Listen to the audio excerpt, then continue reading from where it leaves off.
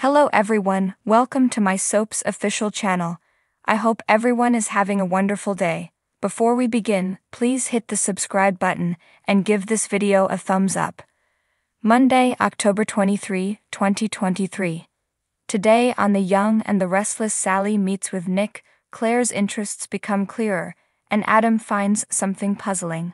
At Newman Media, Claire hands Nikki her papers and informs her she arranged her a massage appointment. Nikki compliments on how well he does her job, and so calmly. Claire says she's finally doing what she's waited so long to accomplish. Nikki lets her know she trusts her. Claire just smiles. Nikki asks how she's settling in. Claire says it's been a process and she's finding her way around Genoa City. Nikki asks if she's looked up her acquaintance from college. Claire relays they're playing phone tag, but she's met some new friends. Nikki is delighted to hear it since she doesn't want her to leave. Claire reiterates it's her dream job working for a woman she couldn't admire more. She tells Nikki to get home and she'll lock up. Nikki calls her an angel and walks out. Adam walks into the GCAC and Victor invites him over to the bar. "Join me." He tells his kid he's looking fantastic and asks if he's got a minute to sit. Adam pulls up a bar stool and asks how he's doing today. Victor feels he's on top of the world. He chortles that Nate says he's doing a terrific job and he's really proud of him. Adam laments that Nate doesn't trust him. Victor asks, "Can you blame him?"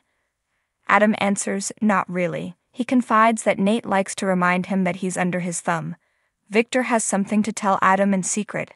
"I have very strong suspicions that Nate Hastings is conspiring with Victoria to undermine me, to unseat me, to force me out of my CEO chair so she can take over the CEO chair again and manage the darn company." Adam admits that Nate is undoubtedly ambitious, and Victoria plainly wants her title back. But why do you think they're actively pursuing it? Victor's convinced they're trying to establish he's incapable. What do you think? Adam doesn't want to belittle Victoria. Victor begs him to tell him what he honestly believes. Adam believes Victoria was upset when he came back and could be organizing a coup. Victor is delighted that he talked to Nick, who suggested he might come and join him at Newman again to keep an eye on them. Adam wonders when Nick said he'd come back to Newman. He was upset when Victoria shoved him out of the way to bring on Nate, and he and Sharon launched their own company, unless he has his own agenda. Victor claims Victoria managed to convince Nick that he is losing it. Adam comments, "Wow, they're really coming at you from all sides, Dad." Victor admits it breaks his heart. Adam assures Victor that no one is sharper than him. Shame on them both. Victor asks Adam to be his ally.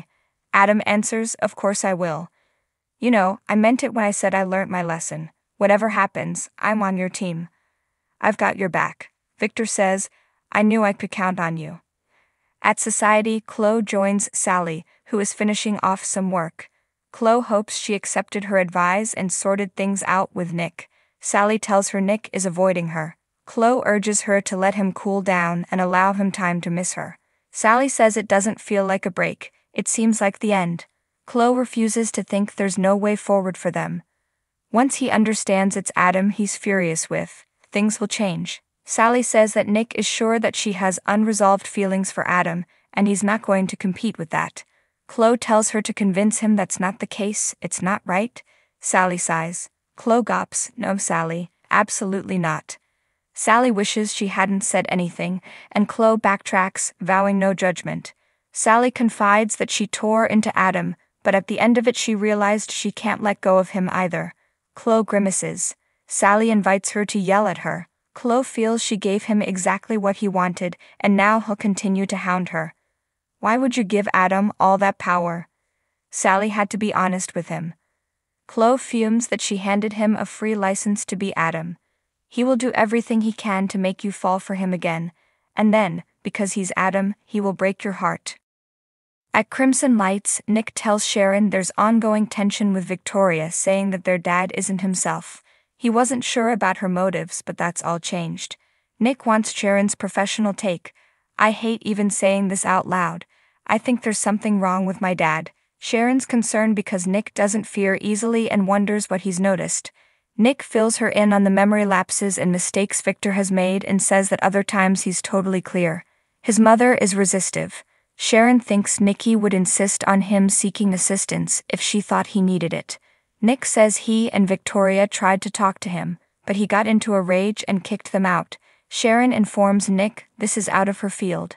Nick asks where they should go from here. Sharon agrees to have a talk with Victor to see if she senses anything is odd with him. Nick appreciates it.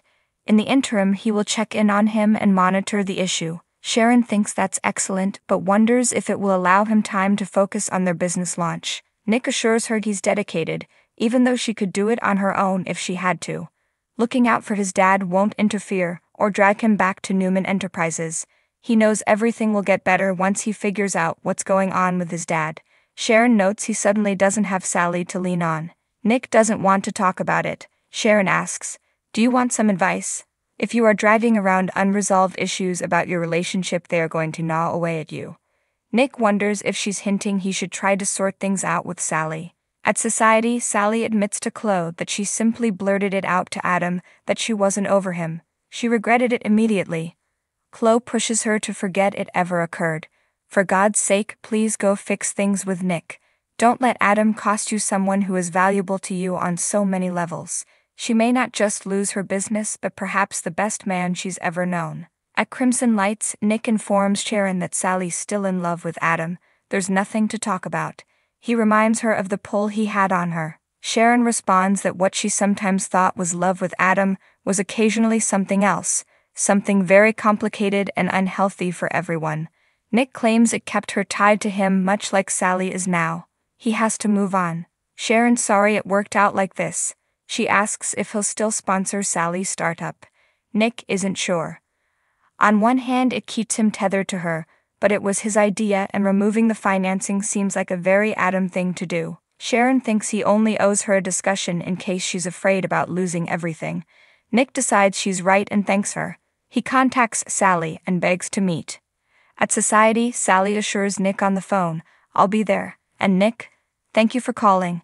She disconnects and Chloe says, "See, that is a good guy." She feels it's a good indication. Sally muses that at least she'll know more than she knows now. This meeting with Nick could change her life. At the jazz lounge, Nikki tells Victor how fortunate she is that Claire came into her life. She goes on, but Victor's utterly engrossed and not listening. Nikki realizes she's talking to herself. Victor is apologetic, but he had a talk with Adam earlier and instilled the idea in his head that Victoria might be preparing a coup with Nate. He thought he might be justified in thinking so and too quickly pledged his devotion to him. He was trying to be convincing. Nikki hates this scheme of his. People will be hurt, including you. He may find out stuff he doesn't want to know. Victor says he'll find out what he needs to know. Who will make the initial move? Victoria or Adam? He's beginning to suspect he'll soon find out.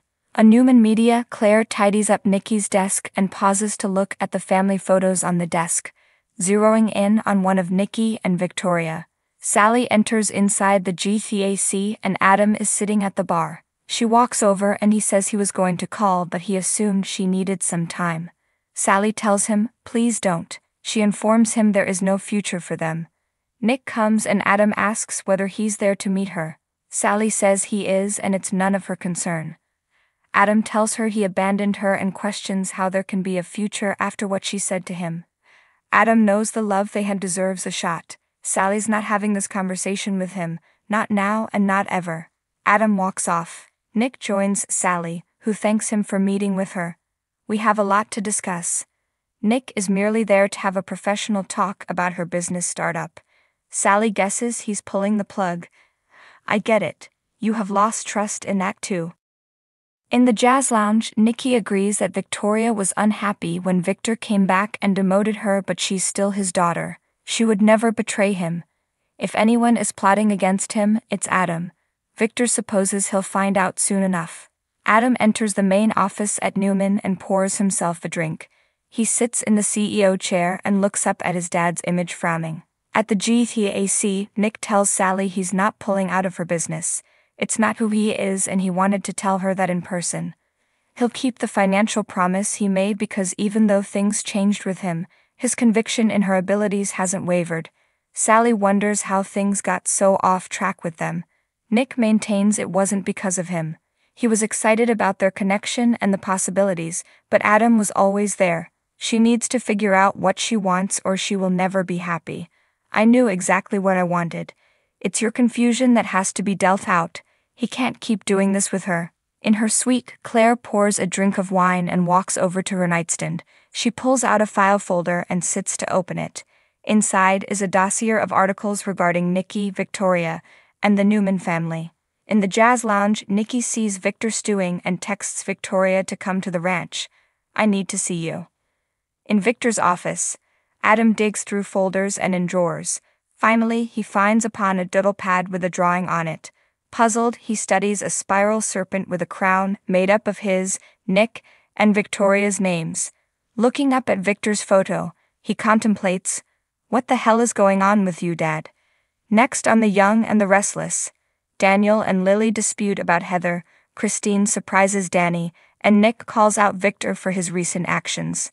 So what do you guys think about this update? Let me know in the comments below. And if you like my videos, please press like and subscribe for more. I'll see you guys next time.